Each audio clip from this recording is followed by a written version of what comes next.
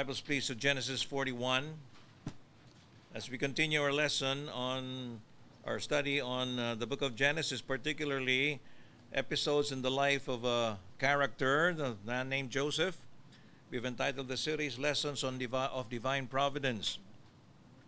Let's read now verses 25 to 45. Again, may I request all to stand up again, please, as we read this portion responsively, 25 to 35. We've read the first 13 verses earlier, so let's continue on verse 25 to 45. And Joseph said unto Pharaoh, the dream of Pharaoh is one. God hath shown Pharaoh what he is about to do.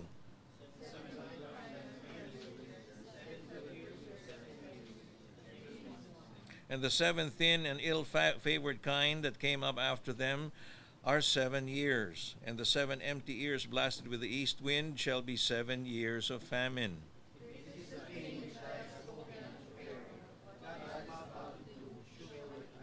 Behold, there come 7 years of great plenty throughout all the land of Egypt.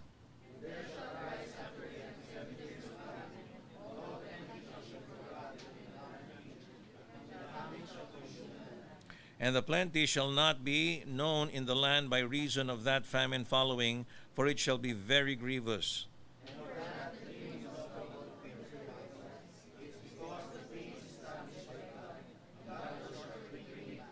Now therefore let Pharaoh look out a man discreet and wise, set him over the land of Egypt.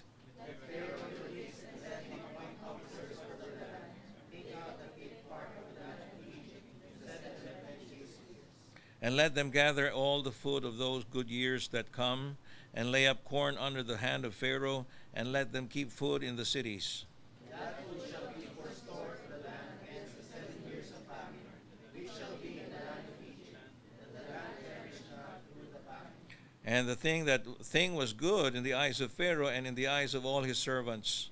And Pharaoh said unto his servants, can you find such a one as this, a man who the Spirit of God is? And Pharaoh said unto Joseph, forasmuch as God hath shown thee all this, and there is none so discreet and wise as thou art. Thou shalt be over my house, and according unto thy word shall all my people be ruled. And Pharaoh said unto Joseph, see, I have set thee over all the land of Egypt. And Pharaoh took off his ring from his hand, and put it upon Joseph's hand, with a ring and vestures of fine linen, and put a gold chain about. And he made him to ride in the second chariot which he had, and they cried before him, bow the knee, and he made him ruler over all the land of Egypt.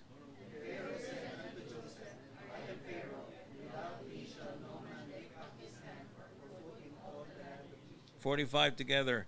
And Pharaoh called Joseph's name Zephaniah, and he gave him to wife Asenath, the daughter of Potiphera, priest of On, and Joseph went up of all the land of Egypt. You may be seated.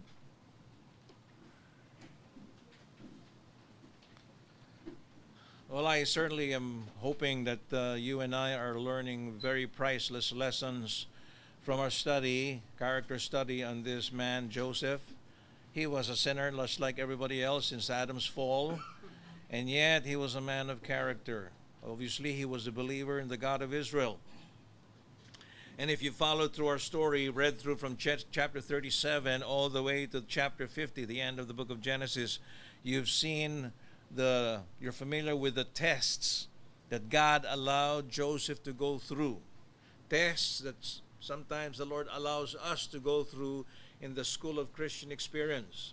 Tests that have a purpose, God's purpose, which is always true and just and loving and holy. Sometimes they are unknown. It is nonetheless pure and pristine, just like God's character is. While the devil has his purpose in making us bitter and doubt God, God has his purpose in transforming us or conforming us into the image of his dear Son. So whatever trials you may be going through, you can be rest assured of Romans 8:28, where the Bible says all things, and literally we know, this is we feel, it says we know that all things work together for good to those who love God and to those who are the called according to his purpose. Our sovereign God, our God is sovereign, he's in control. And he can use the the wickedness of men and the wrath of men to praise Him, says the book of Psalms. So what a great God we have. And whatever trials you may be faced with, let God have its perfect work, His perfect work in us. We've seen in Joseph's life, first of all, the test of adversity. You're familiar with the story. Joseph, no less than his own family, his own siblings, literally sold him to the Midianites, almost wanted to kill him, except for the restraint and advice of one of the brothers.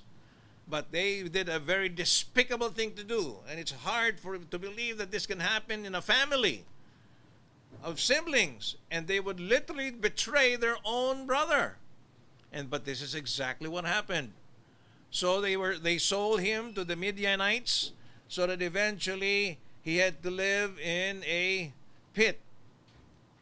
And then after that moment of adversity, interesting, and despite the fact that he went through so much during that time as a slave, Joseph never came out bitter from his circumstances.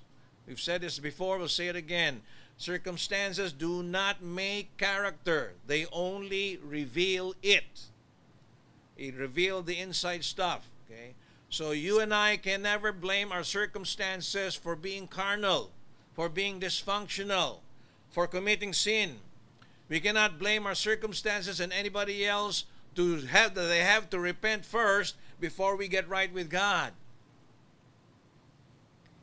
Regardless of our background, if you know Jesus Christ as your personal Savior, as a believer, you and I has been given by God all that is necessary for godly life and service, and therefore every Christian has no excuse for living in carnality.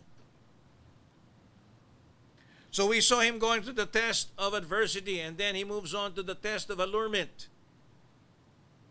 Okay, the second test, where Potiphar's wife eventually seduced him daily in a very opportune time. And yet, what a man of character this man is. Instead of fighting fornication, he did exactly what the New Testament tells us, even though he did not know the New Testament yet. In 1 Corinthians 6, verse 15, it says what? Flee fornication. The word flee is the Greek word fuge. It's an imperative mood. It's a command. It's where we get the English fugitive. In other words, a fugitive is one who runs away from the long arm of the law. And that's how every believer should run from fornication. Flee, not fight. Joseph did the wise thing. This is not weakness. This is not cowardice. This is courage and conviction. And as we go through these tests, of course, we preach to you as we preach to ourselves, myself, because none of us are immune from all these temptations. And then the lastly, which we were going to go through this morning, is the test of advancement. The test of advancement. In all these three tests, thankfully, Joseph came out summa cum laude. So that at the end of his life, while there were circumstances and his own siblings and family were responsible in selling him, he told them at the end of his life, "You meant it evil for me, but God meant it for good." You see there that statement, the doctrine of human responsibility. You meant it evil. See, Joseph did not say, "Thank you for selling me to the Midianites." No, you meant it evil. This is wrong. But you see here there also the doctrine of divine sovereignty. But God meant it for good. You may be going through the dregs, but thank God our God is sovereign. Unless there is known sin in our life, whatever trials are come our way, you know that God's purpose is always according to his pristine character. So Joseph's life provides us such insight on how to deal with all these tests. In this particular case, that deal with advancement and authority. We've read through chapter 41.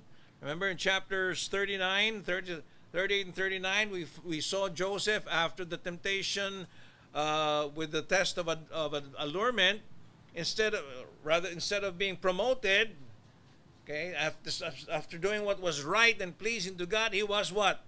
placed into prison, from the pit to the prison. But little did he realize that that was all a blessing in disguise. You know why? Because it was in prison where he met the butler and the cupbearer. It was there when they had dreams, and Joseph interpreted the dreams and said, when you get out of this prison, please don't forget me. And you saw that in our first reading this morning. Finally, the cupbearer, or was it the cupbearer or the baker? Or was it the cupbearer? Let me check that out again. It was the baker, the chief baker, who said, "Oh, I forgot about this. I promised there's a Jew, and I promised him to tell Pharaoh." And now, after the dream that Pharaoh had, he was reminded of his promise and of his sin. So here's God's sovereignty. It was here in prison where he met the baker, which eventually led to his meeting Pharaoh. See? So, and as we read, Pharaoh explains his dream, and he could not figure out what the meaning of it. What did he do? He started consulting soothsayers. Okay? He consulted what? Occultists. He consulted mga manghuhula. See? He started consulting all of these people, and then, of course, they were no help at all. But there was a man in whom the Spirit of God is. His name was Joseph. Joseph not only eventually interprets the dream for him and told him that God has already shown you what he is about to do. There will be 7 years of plenty, but after which there will be 7 years of famine. And upon interpreting that dream, Pharaoh said, is there a man wiser than this guy? So let's make him Pharaoh, or at least second to me. So apparently, Joseph from the pit went to prison, and now he was being groomed for the palace. So this was now an advancement. And for some of us, we will say, nasa palasyo na siya, okay na ang buhay niya. Not if we put on the lens of Scripture. Sometimes it is in the moments of advancement that we become more vulnerable to temptation. See? So for Joseph, he didn't say, I have finally arrived. Rather, regardless of our circumstances, he knew how to be abased, he learned how to abound, and he maintained his walk with God. But he was being placed in the test of advancement.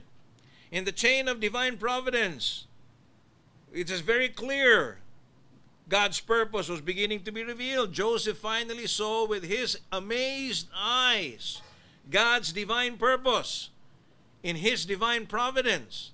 Now I understand we go through the pit and the prison. He was preparing me for the palace.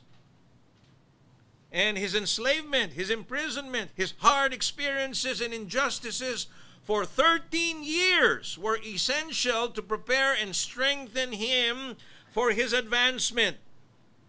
All of his inequities eventually have become equitable. And if you were in the shoes of Joseph, how would you have felt? Of course, what a blessing. I am now going to be next to Pharaoh. I will no longer go to the pit nor to prison. I am now in the palace. I will be a man of power and influence and authority. What a great blessing that is. But what a real radical change of circumstances. But like you said, circumstances do not make your character. They will only reveal the inside stuff. Despite his dysfunctional family,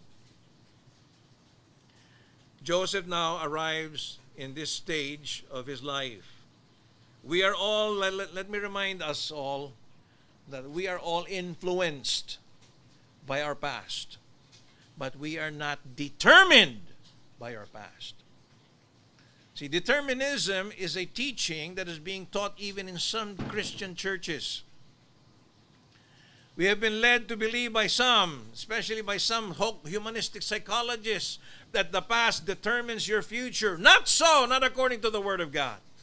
Regardless of how dysfunctional our past is, we, yes, are all influenced by our past, but we are not determined by it. So whatever our past may have been, we should not dwell in the past, But we should what? From the past. We should learn from the past, but not dwell in it. Okay. There are lessons to learn. That's why yung sinasabing forgive and forget. No. You should forgive, but there are lessons you should never forget. Don't dwell in the past, but learn from it. Because there are precious lessons that God wants us to learn to grow in the school of Christian experience. And regardless of what you and I have gone through in our past, no matter how dysfunctional it may be, like we said, God has provided everything for the believer. Everything he needs for godly life and service. And what a blessing, therefore, that the Christian can live a victorious Christian life. Because the victorious Christian life is the normal Christian life. And if you're not living in victory, then you are living an abnormal Christian life. God has provided us everything. His resurrection power to raise us up from spiritual death unto newness of life in Christ. His unchangeable and sure promises in the Word.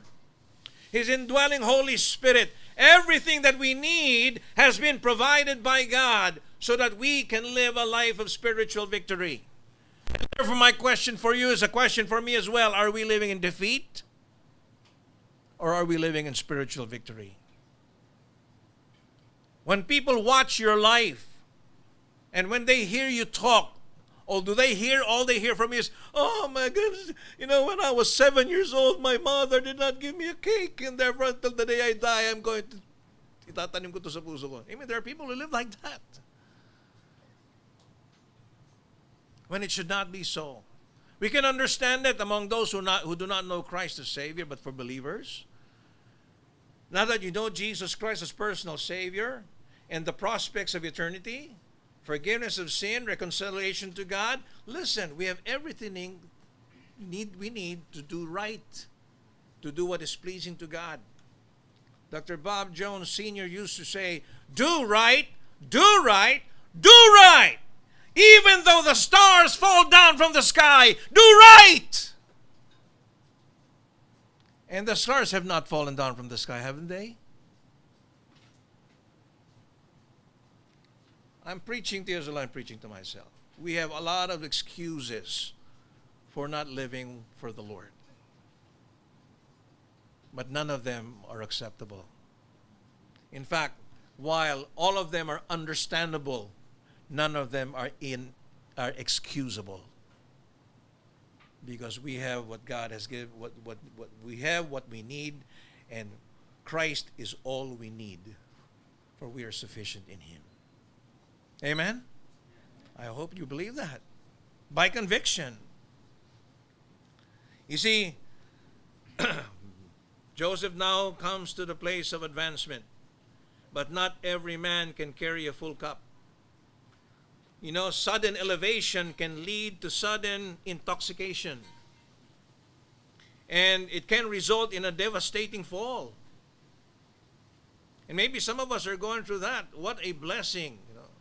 Some people, all of a sudden, gets elevated, you know, gets some kind of inheritance, or for some, you know, in the divine providence of God, you've been elevated, you've been promoted, and there are two things that you need to watch out when you get to the school of advancement. The problem of pride and the problem of bitterness. We will go through that in a while. But as we look at Joseph's story, in Genesis 41, notice in verse 42, what Joseph now had possessed. He possessed the following. Verse 42, it says, and Pharaoh took off his ring from off his hand. Okay? And in verse 41, and Pharaoh said unto, see, I have set thee over all the land of Egypt. So he had the king's authority, number one. Second, he had the king's dignity. Third, he had the king's eulogy, or a gold chain or a collar for some.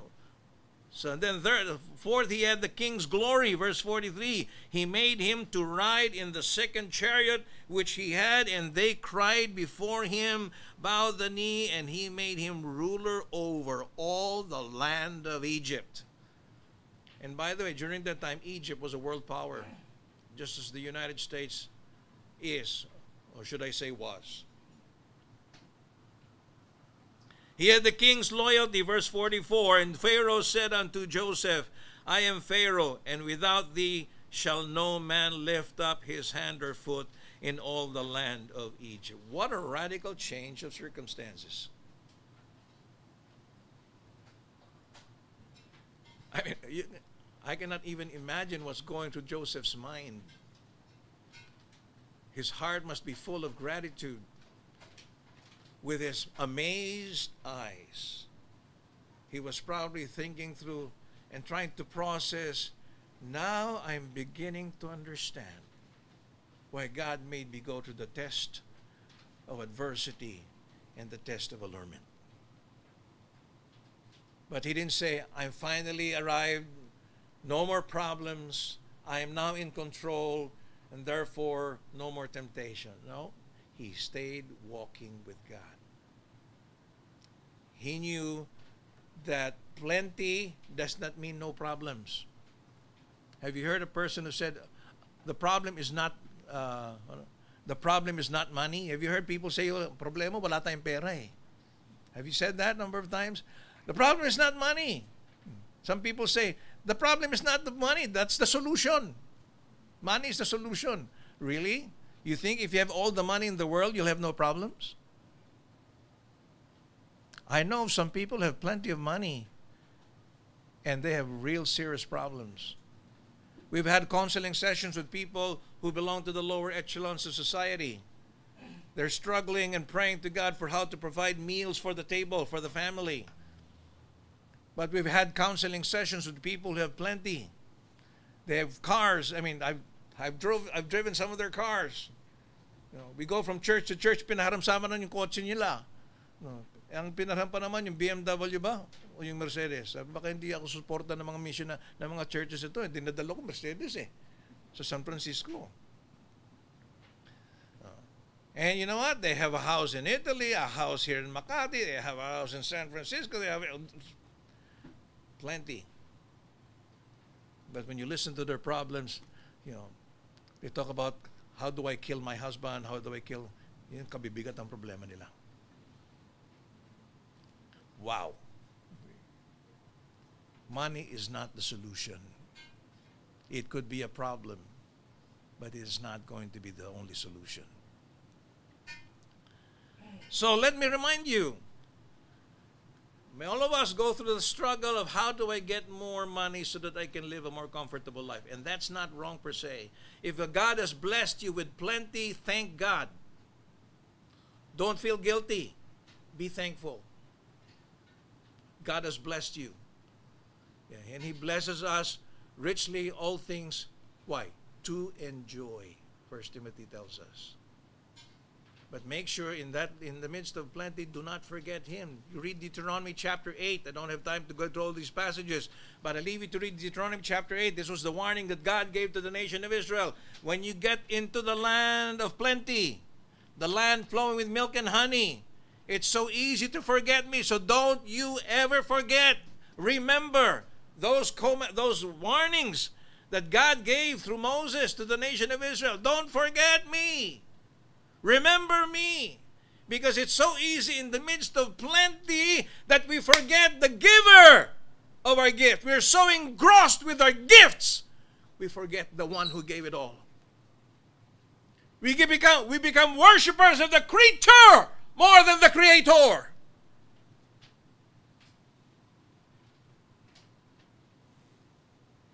And let God speak to each and every one of our hearts. Materialism is one reason that's hampering the church from getting involved in missions. People are getting so comfortable in this life, they have little desire of leaving it. They want to establish their kingdom on earth. When the truth is, this world is not our home. We are just passing through. I'm not saying it's wrong to have a house or to have a car or to be comfortable. If God bless, I said earlier, don't feel guilty, but be thankful. But make sure with what God has blessed you with, you become good stewards of it. Because you know what?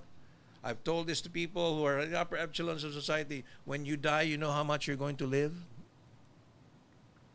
Do you know how much Steve Jobs left when he died?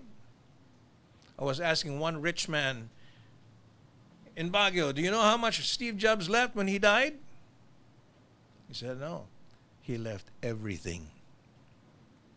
And when you die, when I die, we will leave everything. So the question is, who's going to use that? It's better that we, with what God has blessed us with, we use it as good stewards to advance the cause of the gospel. First of all, what? How? First, the Bible says, and if any man does not provide for his own, he is worse than an infidel. So you provide for the needs of your family. If you don't provide for the needs of your family, you're worse than an infidel. What does that mean? Mas malala ka pa sa unbeliever. Okay. What else? Well, you don't only provide for the needs of the family. The Bible says you have to give your tithes and their offerings. See, you have to help in advancing the cause of the gospel. Okay. The work of God needs resources so that the gospel can be propagated. And thirdly, Ephesians chapter 5 tells us, or chapter 4, we should be able to give to those who are in need. Galatians chapter 6 tells us, do good to all men, especially those who are of the household of faith. There's a Christian ethic of love. Sino pa-prioritize ko? Kailangan bigyan ko yung mga mahihirap. Well, they are in need. But the first is, do good to all men, especially those who are of the household of faith. Those who belong to the family of God.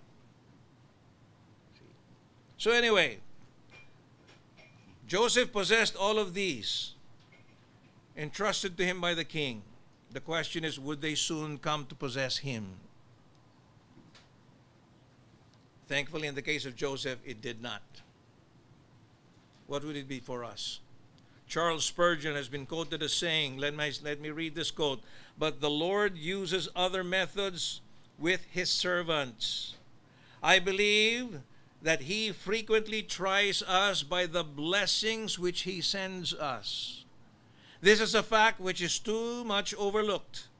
When a man is permitted to grow rich, what a trial of faith is hidden away in that condition. We don't even think it's a trial. It is one of the severest of providential tests.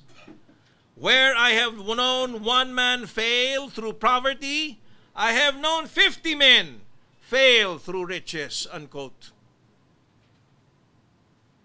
That is why in the book of Proverbs, I believe it's in chapter 30, remember the prayer of King Agor? Let's turn there, please, very quickly. Maybe this should be our prayer. Hindi, Lord, patamayan mo naman ako sa loto. You know, is that your prayer? I hope not. Proverbs chapter 30, this is King Agor's prayer, and he was a king. Proverbs chapter 30.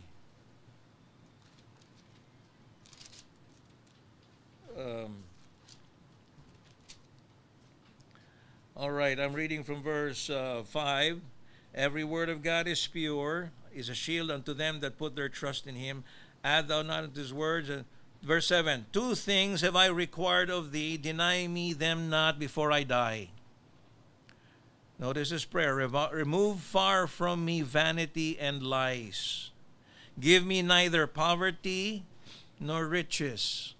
Feed me with food convenient for me, lest I be full and I deny thee, and say, who is the Lord? Or lest I be poor and steal and take the name of my God in vain. Maybe that should be our prayer. See, remember Paul tells Timothy, godliness with contentment is great gain. See, the lesson of contentment. Okay, I have learned, Paul said, in whatsoever state I am therewith to be content. Are you? So let us learn from the 2 things, 2 temptations when we go through the trial or the test of advancement. Okay, he had the pride of life that commonly overwhelms a man. That's one temptation. The temptation to arrogance or pride. And the second temptation is the temptation to animosity or bitterness. So let's tackle this one at a time. Okay. What is pride? Well, it is the preoccupation with myself. Okay. Prayers for what? Three people. I, me, and myself. Okay. Lord, bless I, bless me, and myself. Preoccupation with myself. It is the failure to recognize your deep need of God and others and your utter sense of dependence upon them. See. It is the creature, pride is the creature saying to the Creator, I do not need you. It is the prodigal son wasting his father's goods. And the elder brothers sitting at home thinking he was better than his brother. It's both pride. Remember in Matthew chapter 23 is a chapter where Jesus Christ rebuked poignantly and sharply the religious leaders and Pharisees of his day. And Jesus rejected the Pharisees because they were proud. God deals severely and swiftly with pride. James chapter 4 verse 6. Okay. Let me read that very quickly to you. James chapter 4 and in verse 6 reads, He gives grace, He gives more grace. Wherefore He saith, God resists the proud, but gives grace unto the humble. Remember the Apostle Paul cautioned Timothy in 1 Timothy chapter 3, as Paul was listing down the qualifications of a bishop or a pastor. He was cautioning Timothy not to ordain to the ministry or to the pastorate the novice or the new converts, baby Christians, neophytes in the faith. Why? It says in 1 Timothy 3:6, not a novice, lest he, being lifted up with pride, fall into condemnation, into the condemnation of the devil. In other words, Paul was saying that a new convert, if you place him, advance him immediately in positions of leadership, he may be lifted up with pride and fall into the same condemnation that was incurred by the devil. The devil's sin was the sin of pride, and that brought his fall. The young convert has not been disciplined and matured by afflictions and temptations.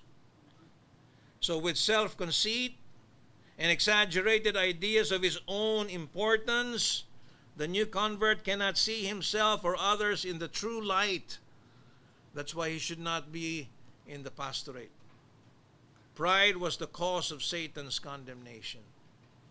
Notice Paul did not say he should not be, he didn't give an age. He says he should not be a new convert. He didn't say he should not be 20 years old. There are Christians who are 20 years old or maybe younger, and yet they're very mature in their faith. So, for Joseph, this was going to be a temptation. And it's going to be true for any one of us who goes through the school of advancement. Okay. There are three examples in the Old Testament, for instance, and in the New Testament, of people who were carried by pride. David, a man of God, okay, he sinned with Bathsheba. 4 people died. The baby, Amnon, Absalom, and Uriah. By committing the overt sin of action. When he pridefully numbered armies of Israel, committing the covert sin of attitude, 70,000 men died. According to 1 Chronicles 21 verse 14. King Nebuchadnezzar, okay, the Babylonian emperor, ruthlessly slew his multitudes in battle. There were no visible signs of judgment as he ravished the forests and the women of Judah. But when he looked at Babylon and took credit for his greatness, for its greatness, oh, see all of that? That's because of me. You read that in Daniel chapter 4. Check it out, what happened. Okay. he became ill. Scholars say it's an illness called lycanthropy. Okay? In other words, when people start thinking of themselves like beasts. So he didn't cut his fingernails, his hair got longer, and he just lived, in the grass. Until he finally humbled himself and said, okay, the God of Israel, he is the God. It seems to me Daniel chapter 4 is a story of his conversion. King Herod, remember him in the New Testament, the book of Acts? He ordered the execution of James and the imprisonment of Peter. And in both cases, no judgment, no lightning striking him. But when he made his heralded speech and his listeners elevate him, what a God! He said, what a God he is! And he did not deny it. What happened? An angel of the Lord smote him, and he died. Acts chapter 12, verses 22 to 23. God resists the proud and gives grace to the humble. Mark this well. God keeps his promises. Scripture cannot be broken. He that humbles himself shall be what? Exalted. But he that exalts himself shall be abased, says the Word of God. So, 3 reasons why God severely judges people and with pride. Number 1, because it does not know its own need. Number 2, because it cherishes its own independence. I'm afraid this is true in some churches. Sometimes you take pride in being independent Baptist church. No, we are independent Baptist church, but we are dependent wholly upon God. Number 3, it does not recognize its own sin. But note the words of Joseph in Genesis 41, verse 52. And the name of the second called he be Ephraim, for God hath caused me to be fruitful in the land of my affliction. Did you see how Joseph, to whom did he give credit? His advancement? It was God who has caused me to be fruitful in the land of my affliction. Let's face it. Your brilliance, your intelligence, your riches, your friends are why? You know why you have them? It's not because, galing ko ah. It's all because of God's grace. Again, in Genesis 45, verses 8 and 9, Joseph said, so now it was not you that sent me hither, but God, Joseph says. And he hath made me a father to Pharaoh, and the Lord of all of his house, and a ruler throughout all the land of Egypt. Who did that? It was God. Haste ye, and go up to my father, and say unto him, thus saith thy son Joseph, who was telling his brothers, God hath made me Lord of all of Egypt. Come down unto me, and tarry not. What a man of character this was. His confidence was in God. Where is ours? So let me just go through some of these questions for all of us. 6 tests of pride. How do I know I am proud? Okay. Do you know anybody here knows that he's proud? We say, I'm not proud. How do I know I'm proud? Number 1, how do we respond to constructive criticism? Some people come swinging, angry, and repulsively defensive. Now listen, when somebody gives you constructive criticism, what if he's right? Therefore, he can help you. And if he's wrong, then you can help him. Either way, you end up a winner. But don't get angry because somebody is criticizing you. Book of Proverbs, chapter 6. Let me read verse 23. Let me read that very quickly to you. So if you are repulsive to any kind of criticism, maybe it's because you're proud. That's an indication of it. Proverbs chapter 6 and in verse 23, for the commandment is a lamp, and law is a light, and reproofs of instruction are the way of life. Second question, am I capable of learning from others? Or do we act as if we know it all? Teachability is important. Because the truth is, nobody knows it all except God. Number 3, can I admit my mistakes or do I try to cover? Proverbs 28:13, he that covers his sins, what? Shall not prosper. But whoso confesses and forsakes them shall have mercy. I may come across pounding this pulpit pretty strong, but that's why I always say I'm preaching to you as I preach to myself. I'm hard on you as I'm harder, maybe 1,000 times harder to myself. Because I know the capabilities of my sinful nature every time it raises its ugly head. Number 4, do I make it my business to serve others, or do I let others serve me? Okay. John 21:15-17, remember that portion? Post-resurrection scenario. Jesus was asking Peter, Peter, do you love me? And Peter said, yes, Lord, you know, I love you. And how are you going to show my love for me? What did Jesus say? Feed my sheep. 3 times, do you love me? Feed my lambs. That's the way to prove your love for me, Jesus in essence saying. Okay? So, every pastor proves his love for Jesus by feeding the flock, not manipulating them or using them for personal advance. Not that portion is for me. And for anybody who may be going through the school of advancement. Number 5, how do I respond to success or to the successes of other people?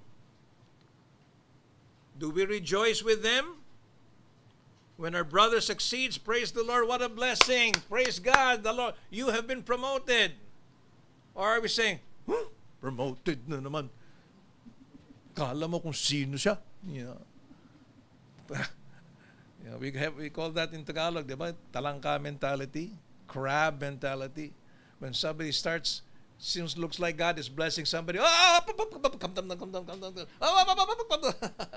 The crab mentality. Do we rejoice when others are successful? And you come by their side and say, thank you. Well, praise the Lord. Let me congratulate you. Or, binag-bless. Dapat nga, tamaan ng kidlat yan. I know you're chuckling because I hope it's not coming from your own mouth, you know. You've heard that probably somewhere. Number 6, how do I respond to the failures of others? Natutuwa ba tayo? Am I inwardly glad it makes me look better? Buti nga sa kanya. Sabi ko na nga ba, mas spiritual ako sa kanya eh. Or does it grieve us?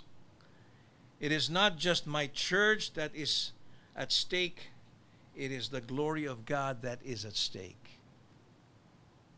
So when people are blessed or people are going through tough times, we should be there to rejoice or to empathize if we're walking with God and there is no pride in our hearts. You see, the truly spiritual man rejoices with those who rejoice and weeps with those who weep. Humility is the recognition that God and others are more responsible for my success than I am.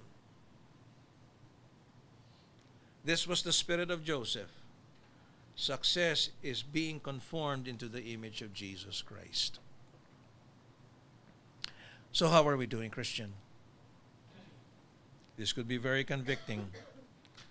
So we might as well move on and get to more convicting portions of our message. Well, the second temptation in the school of advancement is the temptation to bitterness or animosity. How do you use your power and your position? Remember, Joseph, he had brothers who despicably sold him to the Midianites. Now he's Pharaoh. You can just imagine. Mabuti hindi alam ng mga kapatid niya si Joseph lang pala si Pharaoh, kaagad. Remember Potiphar's wife? Can you imagine when Potiphar's wife, and then she finds out, do you know who the new Pharaoh is? I mean, you remember that young man that you grabbed his coat, and eventually you were trying to allure him and tempt him to go down? Listen, he is now in power. You were the reason why he was in jail. Well, you can just imagine what was going through the mind of Potiphar's wife. In other words, he had a few scores to settle with Potiphar's wife. Imagine the discussion with the new Pharaoh or with his brothers. The hallmark of kingdom constituents is, this is the mark of a person who is a constituent of God's kingdom. It's called the hallmark of meekness. And meekness is not weakness. Meekness is the power to hold under control. When you have so much power in your hands, you can easily wield those powers for selfish gain. But a meek person will use his powers for the advancements of the cause of the gospel. Do you know the Bible says Jesus in Matthew chapter 11 was a meek and lowly person? Remember, he's God.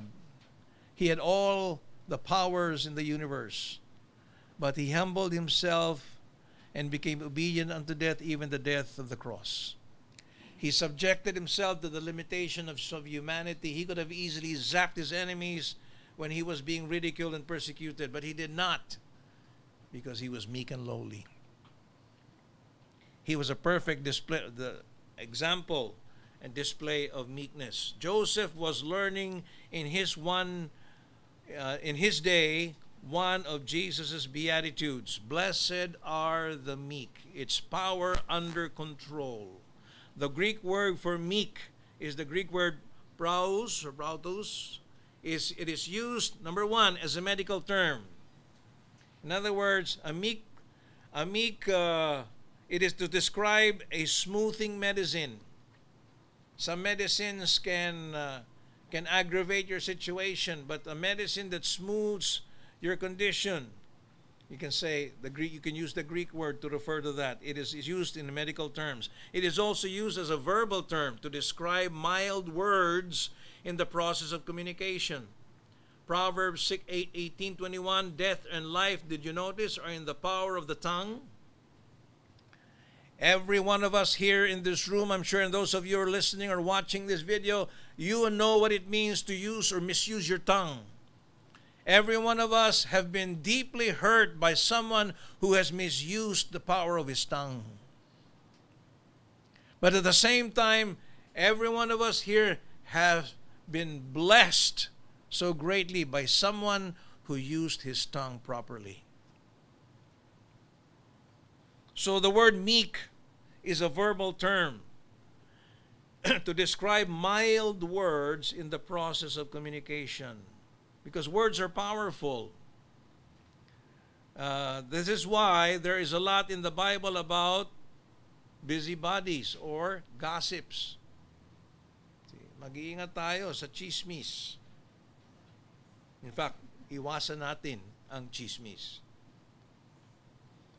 It can destroy people. You know, the Bible has a whole chapter almost on the power of the tongue. It's in James chapter 3.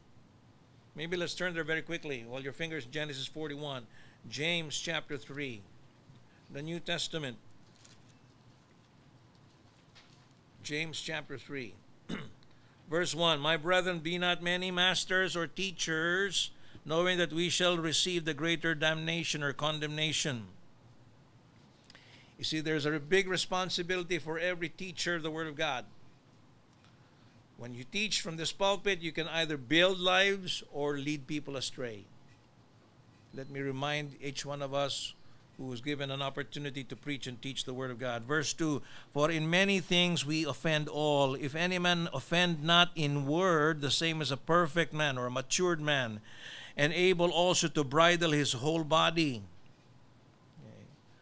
First of all, notice the power of the tongue. The tongue has the power to direct. Verse 3 and 4. Behold, we put bits in the horses' mouths that they may obey us, and we turn about their whole body. Behold also the ships, which though they be so great and are driven of fierce winds, yet are they turned about with a very small helm, whithersoever the governor listeth.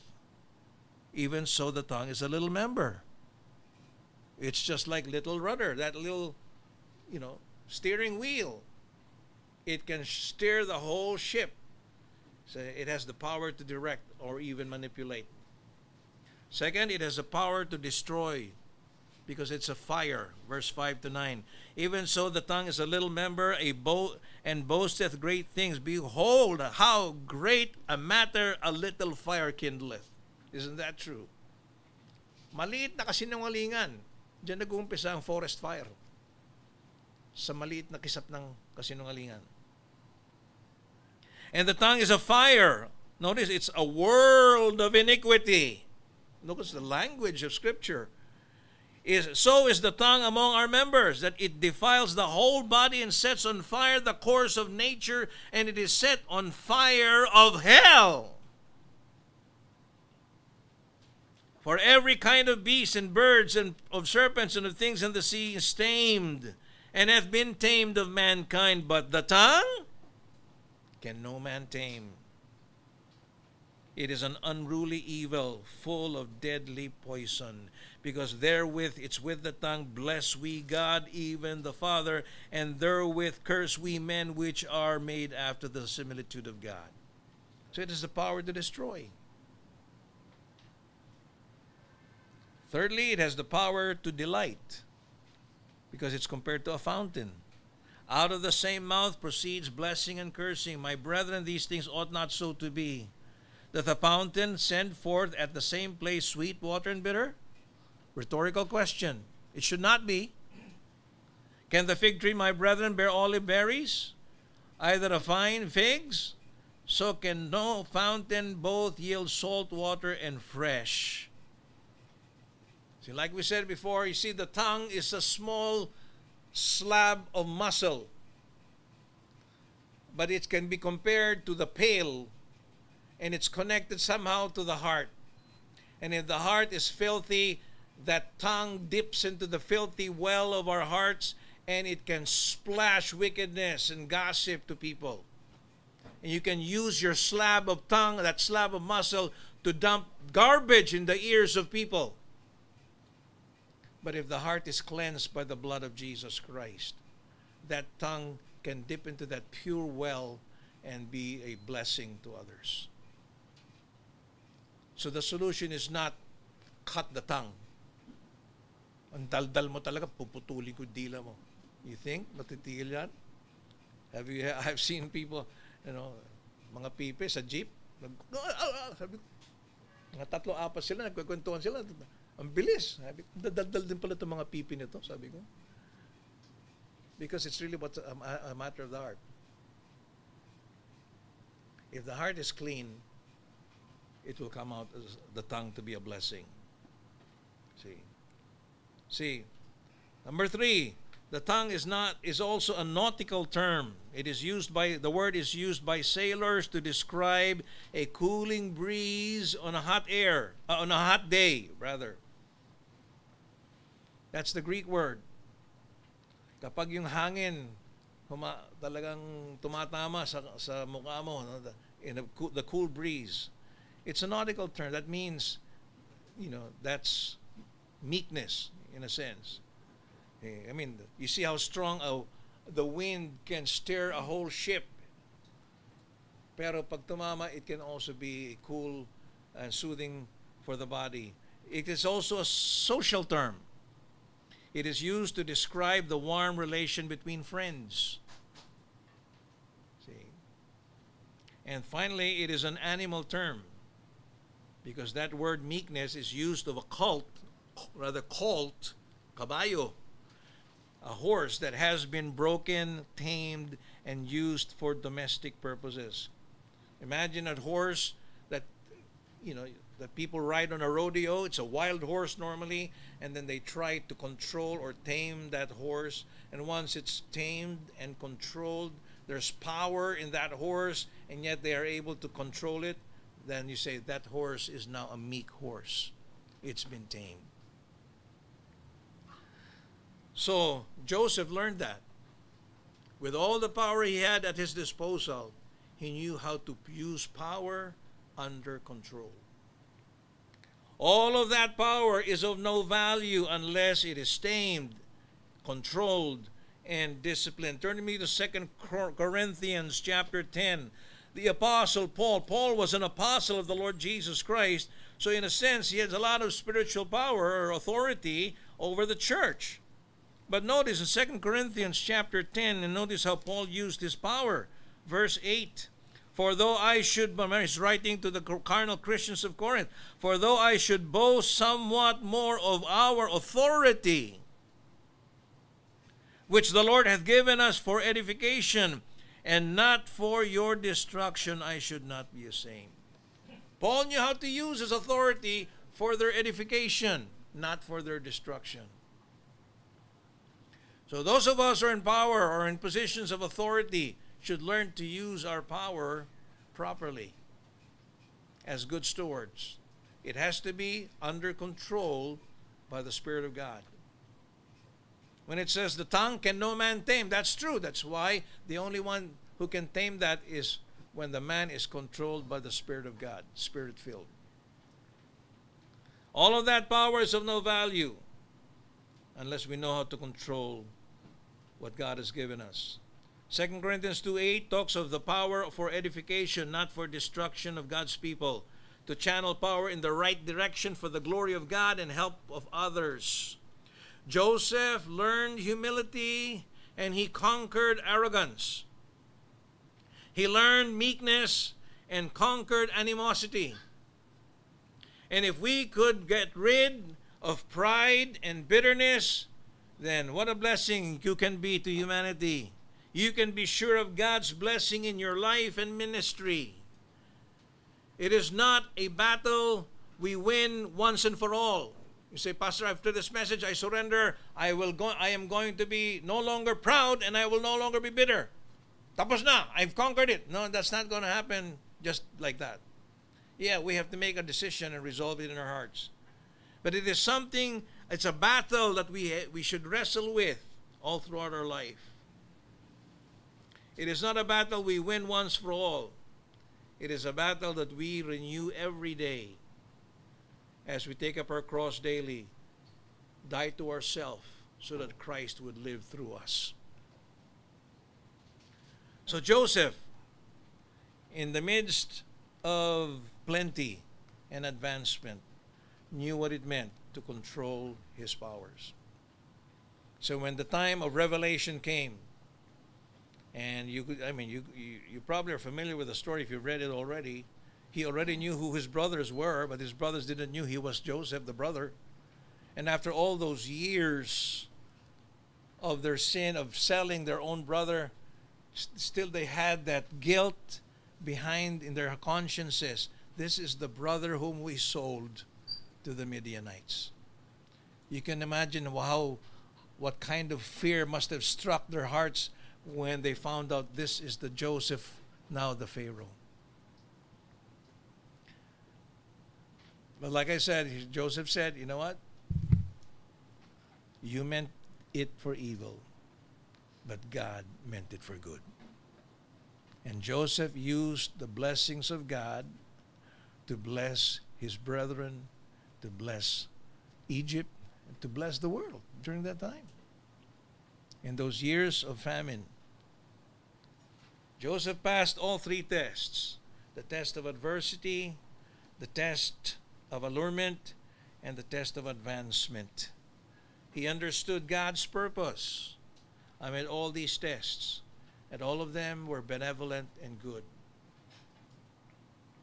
So that Joseph was able to say, you meant it for evil. You thought evil against me, but God meant it unto good, to bring it to pass, as it is this day, to save much people alive.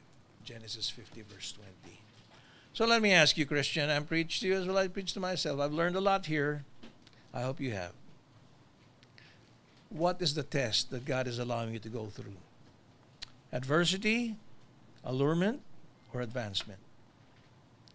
It is my prayer for myself, my family, and to all of us that we will pass summa cum laude. Stay walking with God regardless of your circumstances.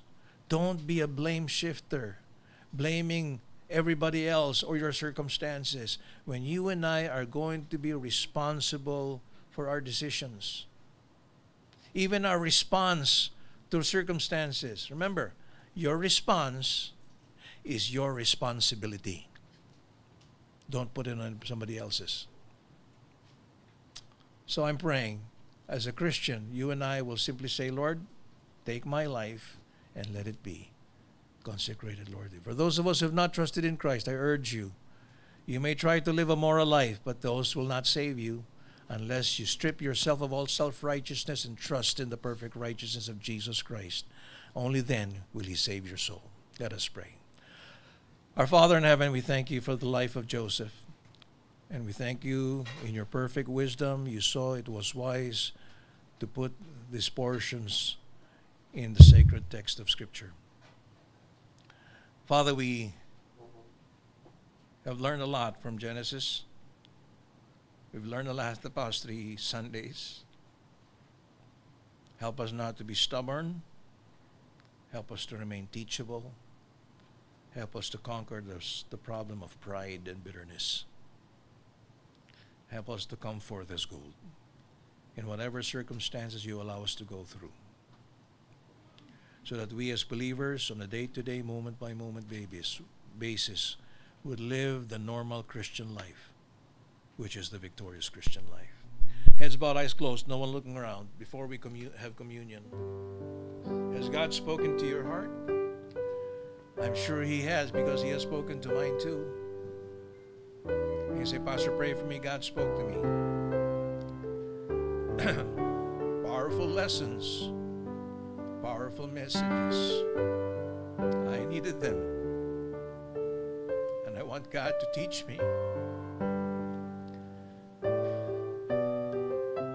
I want His Word to sink deep until it takes deep root in my life. If that's your prayer, it's mine. I hope it's yours too. Would you simply slip up your hand? Yes, ma'am. God bless you. Yes, sir. Yes, sir. Yes, sir. Yes, sir. Yes, ma'am. Others more. Pray with me. Pastor, God spoke to me. I'm going through a particular test right now, and I want to pass this test and come forth as gold. Yes, sir. God bless you. Yes, sir. Yes, ma'am. Yes, sir. Yes, sir. Yes, ma'am. Yeah, that's my prayer too. I hope it's yours. Anybody else? I want to pass the test in the school of Christian experience. Oh, that I may be more and more like my Jesus, my Savior, like the Lord Jesus Christ. Before we close, anybody else? Yes, God bless you, ma'am. Others, yes, ma'am. God bless you. Others more. Perhaps there is sin that you have not resolved before God, and I urge you to settle it with God right away. You're missing a lot if you stay in disobedience to God. Maybe some of us here have not even trusted Christ as Savior. You know your heart. And if you've been procrastinating this decision to receive Christ, or maybe as a Christian to yield your life to Him, you are on the losing end. The backslider in heart, the Bible says, shall be filled with his own ways. Selfishness and pride. Say, Pastor, pray for me. I want to make that extra step of faith. I just want to ask God to take my life and let it be consecrated, Lord, to Thee. Before we close, is there anybody else? Anybody else?